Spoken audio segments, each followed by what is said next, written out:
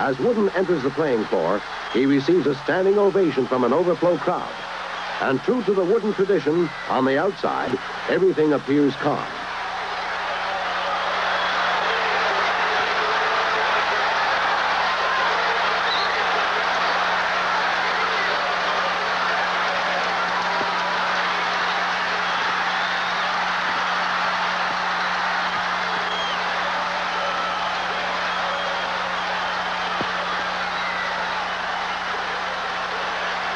The pressure of this game shows early. Both teams miss good opportunities. Play is extremely aggressive and often ragged.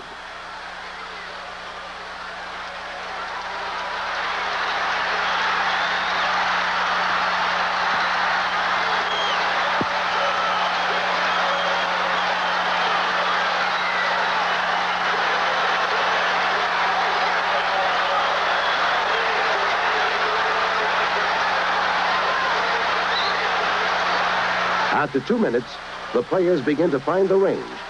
Pete Trigovich hits for UCLA. Kentucky comes right back as Bob Guyette scores a layup on a Jimmy Dan Connor feed. Kentucky's big and rugged front line could determine the game. And in the early going, it dominates as the Wildcats produce a 6-point lead.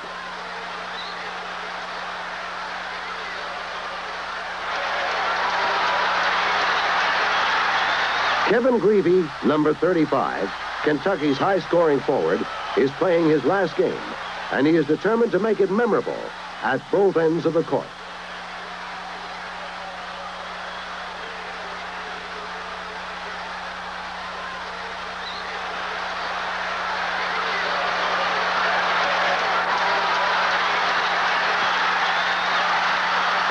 Jack Givens, the Wildcats' classy freshman, replaces Guyette and immediately lifts the offense with his shooting.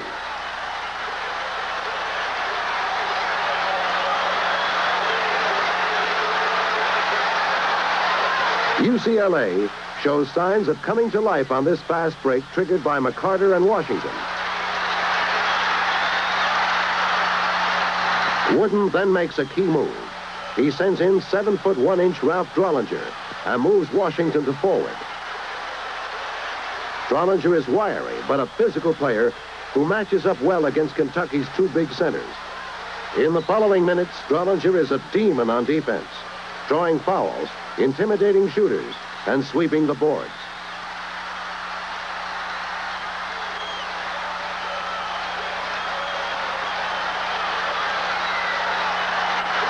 When Dave Myers scores on this layup, he evens the score at 27 all. On the sideline, Wooden shouts instructions to his players. Givens lost his eye after his first basket, but finally scores again. His efforts are neutralized by Pete Trigovich, who is successfully filling the hoop.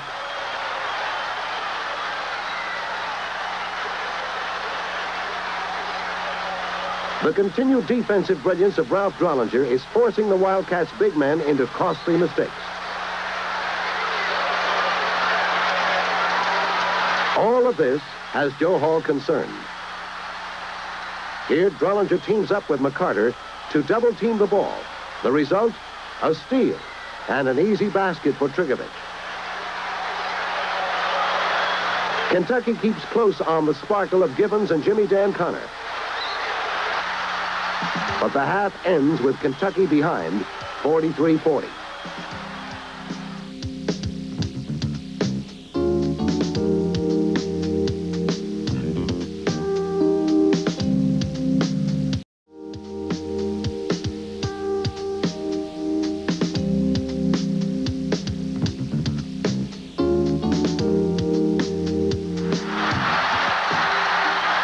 The second half begins with Greavy and a spectacular save of the tip-off.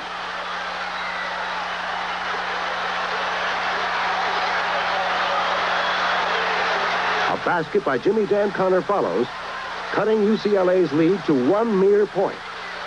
But that's as close as the Wildcats ever get.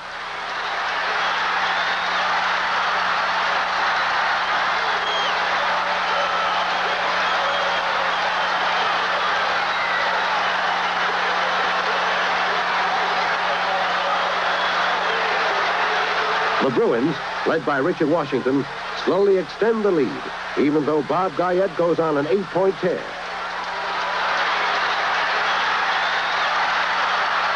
The Bruins play this game with only 6 players, but they're putting on a remarkable show against a deep, deep Kentucky.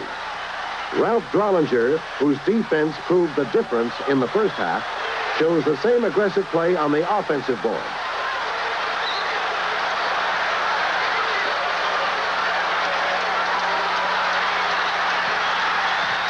Andre McCarter's quickness is no match for the Kentucky big men.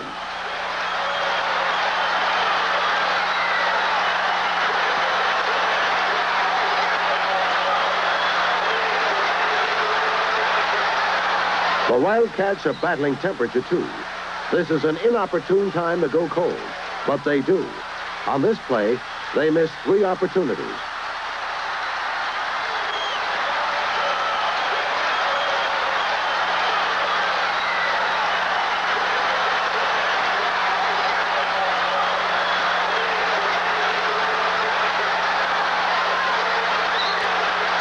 The Bruins don't say no.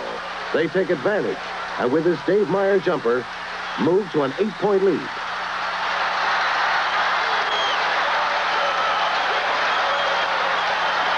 Wooden, who has been making all the right moves, does it again. Now he replaces Drollinger with Marcus Johnson. The 6'6" sophomore responds with 2 quick baskets.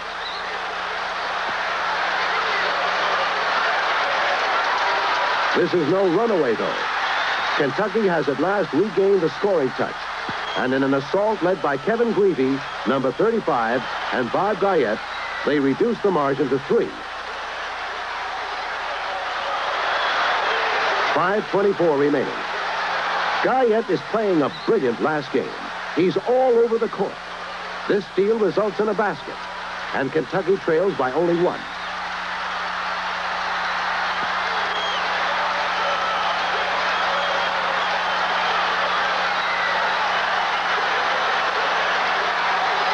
UCLA hangs in on great play from its 2 sophomore stars, Washington and Johnson. But Greavy's hot shooting builds the pressure. On this basket, he raises his point total to 30. And with 2:28 remaining, UCLA calls a timeout, leading by just 3. They come out in a spread offense, and Myers scores quickly on a driving layup. Greavy converts 2 foul shots, and then on this crucial play, Washington recovers a near steal and makes good. The lead is 5 points. Greavy scores one last time to raise his game total to 34. A brilliant farewell performance. This is to be UCLA's day, and John Wooden will close one of collegiate sports' most outstanding careers with his 10th championship in 12 years. For Joe Hall, there are surely other opportunities ahead. For John Wooden, there is joy. For the public, there is belief that a wizard truly reigns in Westwood. John Wooden left the game on top. 1975's team may not have been his quickest, tallest, or deepest, but it had heart. As the song said, miles and miles of it. And the Bruins sent their coach out the way we all remember him, as a champion. What a look back at 75. I'm Bob Lee.